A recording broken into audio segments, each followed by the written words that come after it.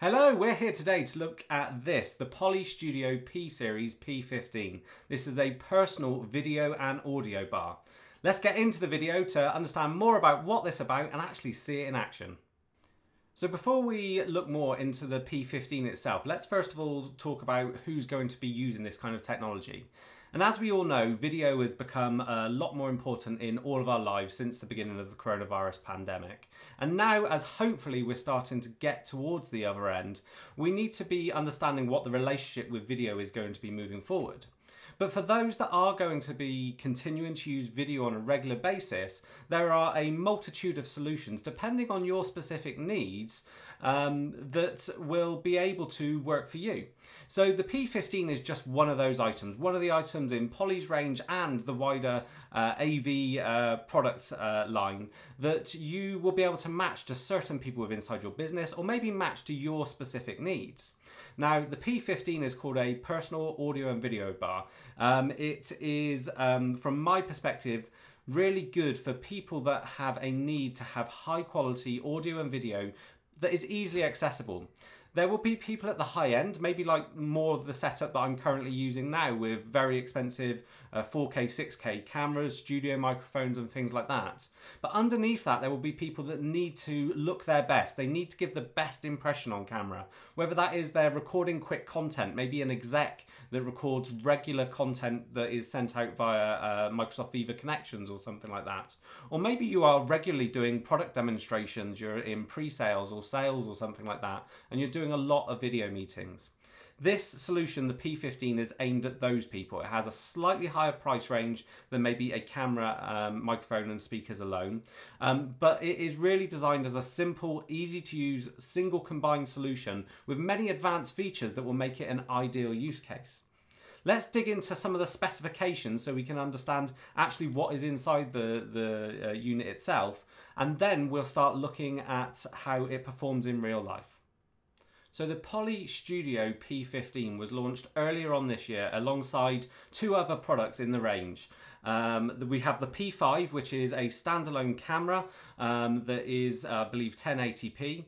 At the top, we have the P21, which is an all-in-one display, USB connectivity, ambient light built into it to give you the perfect lighting for your videos, and importantly, that 21-inch display.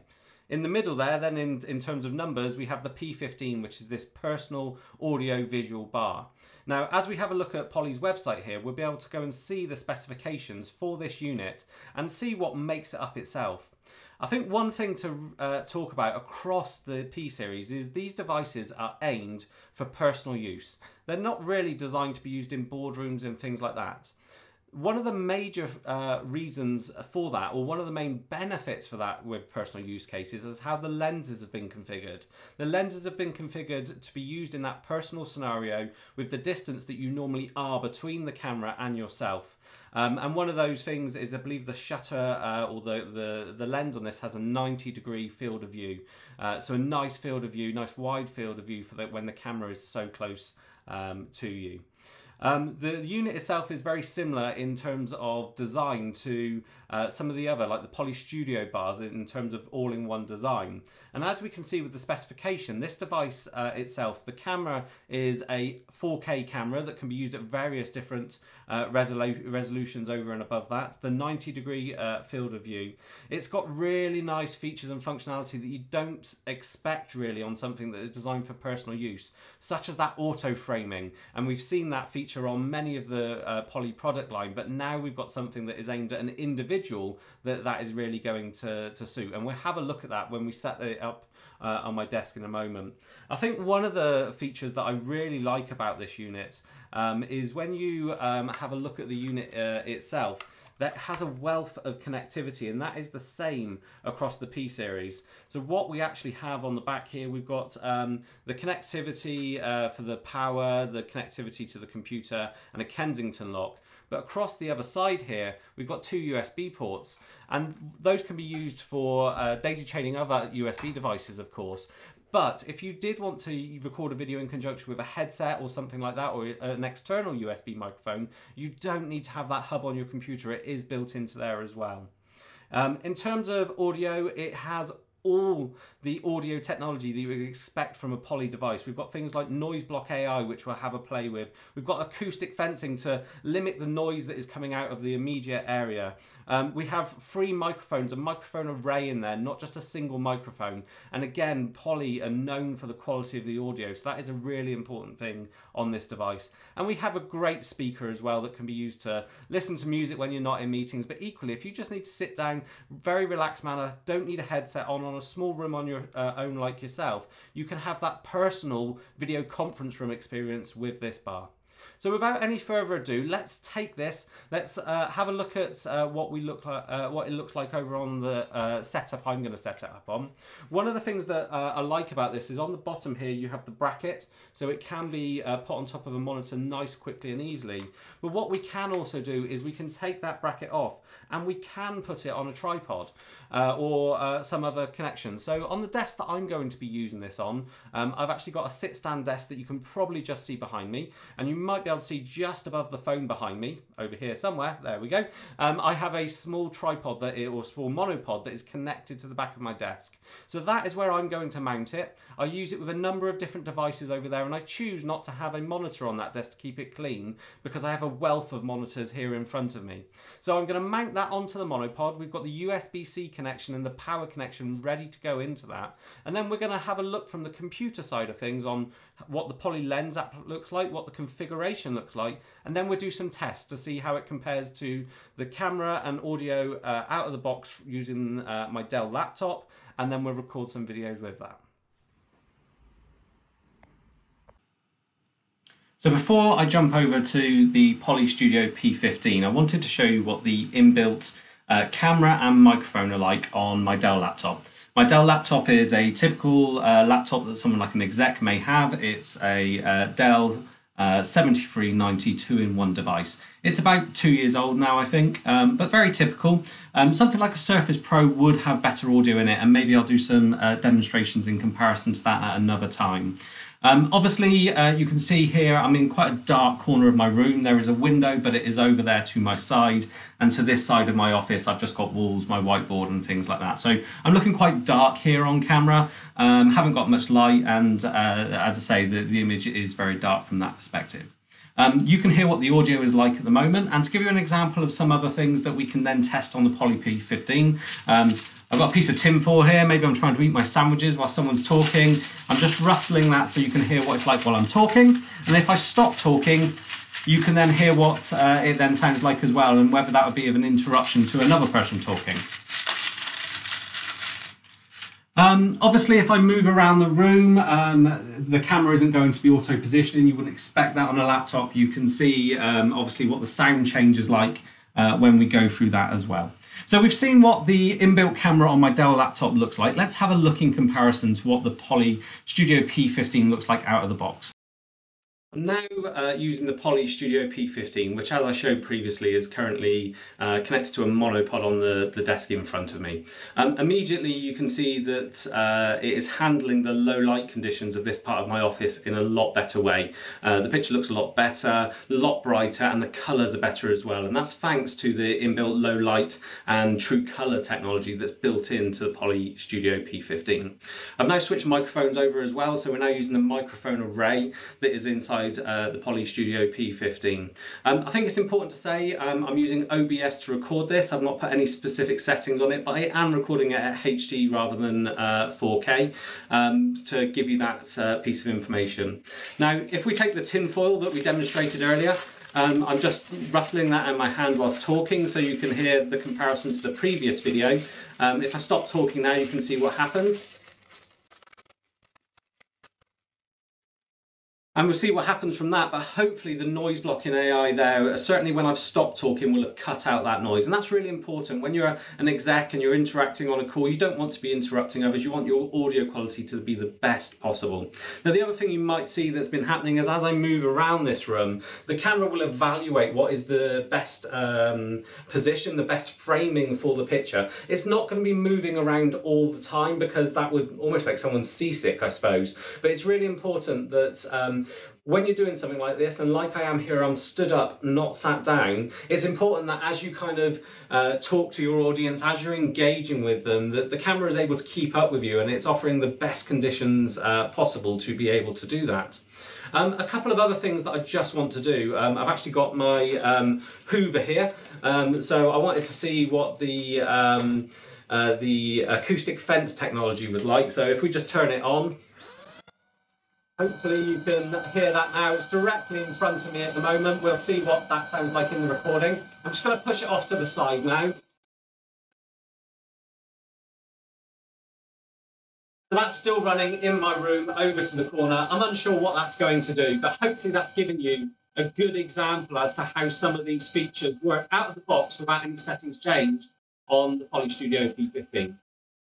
Just doing another small test with that Hoover. I've actually just placed it even further away. It's outside of my room, the other side of the door. It's quite audible from my side now. But I just wanted to see if the placement of that noise had a larger effect on the acoustic fencing. It definitely helped last time. It was struggling a little bit. I think the proximity of it and the quite small room that we're in probably wasn't a fair test. So we'll see what it's like outside of the room, see if you can hear that noise that I can very audibly hear right now. So hopefully you heard in that second video that the noise was a lot less. It was still audible in the recording right at the background, but certainly wasn't as loud as it was in the room for me. As I said, the device was only just outside the room, behind the door of the room that I was in just here. So definitely I think the second test there of acoustic fencing will show you how some of this technology can go into making your audio-visual experience, not just for you, but the people watching the videos that you are recording or the Teams meetings you're in, be the highest quality possible, and that is really important. So the next thing I want to have a look at is how we can tune some of these settings using the Poly Lens desktop application, just to show you as to how this device can be managed and tweaked for your very specific needs. So we're now going to have a look at the Poly Lens application, which is Poly's new application, the desktop version of it at least, to manage all of your Poly devices. And as you can probably see behind me, I've got a multitude of devices. So I've got the Poly Studio there, I've got the Poly UC Focus. These devices eventually, if not already, are available to be found. So as we can see here, the Poly Lens application is installed on my local device. On the left-hand side here, we would see all the devices. So on this specific device, I've only got the Poly Studio P15. I can see it's green, so it's online, it's healthy. I get an overview of what is going on. It's connected, the firmware version's good. I can go and do an update. One of the interesting things comes to controls. So from here I can turn on a preview, so I can tweak those settings and see what's going on. I won't do that specifically here because I'm using the P15 to record this video. We can save those favorites. So if you have different settings you like to use and tweak based upon the different kinds of videos you're creating, you can do that and save them. We can turn on the on-screen display, which I will do very briefly here, and you may see some of the settings that are currently set appearing on the video. We can turn tracking off, so if I was to turn tracking off here, tracking would be static, and if I probably move off as I record this video, I'm just going to set that back to the setting group. Quite interestingly, the Poly Studio P15 has a setting of group for tracking mode. The Studio behind me has two settings, individual or group. So obviously the technology inside it is slightly different. It's a very smaller device aimed at consumers rather than sort of the enterprise class that the Poly Studio is. So we've only got that one setting there. So if you had two people, it's going to try and best frame both people. If it's one, it will best frame that one person. It isn't able to make the differentiation between those when there's multiple people it would seem. We've got the maximum digital zoom that we can set. That's quite important around sort of pixelation of the image or anything like that when that digital zoom is being utilized. So we could tweak that maybe down to 2, which when it's cropping in and moving to frame the picture will be really important. We have two settings here around camera movement. So the setting it was using previously, as you saw in the video, was cut.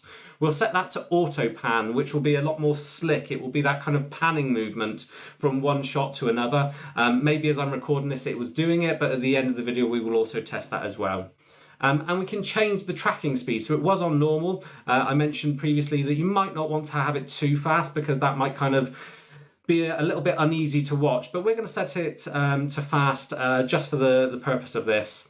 And we have the ability to set it to tight, medium or wide. So just going to flick through those so you can go and see it. Hopefully you can't see too much of the mess here in my home study, but going to set it back to tight now just so we can see what that looks like in the final video. So into the settings, we've got a few more. So whether acoustic fence is narrow, that's what it's currently set to, medium or wide. So that's the kind of part that it's listening for audio in. So it knows to try and do its best to block out the noise that may be coming from outside of that. The noise block AI that we kind of use for paper shuffling. So again, we've got a piece of tinfoil here. You'll be able to hear this at the moment. If I stop talking, hopefully the noise block AI has cut that out, which if I was kind of not talking, I was just creating lots of noise, typing away, doing anything that is other than talking, it won't be disrupting everyone else. I don't have to worry so much about muting every single time I'm not talking. We've got ringtones and volume for the device here, and we can reset the device. And then finally, we've got all those support features. So just a final test now, considering those changes, those settings that we made in the Poly Lens application. Hopefully you'll see when I start moving about in a moment that we're going to see that lovely pan rather than the cut that we saw previously in the video. So what I'm just going to do is I'm actually just going to start raising my desk. I'm going to stay seated in my chair here, and we'll see what happens as the camera is moving up in front of me on my sit-stand desk, and obviously I'm still sat down here. So as you can see there, it panned and tilted one from the other, and as that comes back down now, we should see a similar effect. So this has been a video all around the Poly Studio P series P15. It is a personal audio and video bar. Hopefully you've been able to see from this video that for me, it's a really good place between kind of a semi-professional setup, as you can see in the intro to video, where I'm using some very expensive, complicated equipment that really wouldn't be suitable for some kind of intermediate users and executive to use, or maybe they may not want that complexity.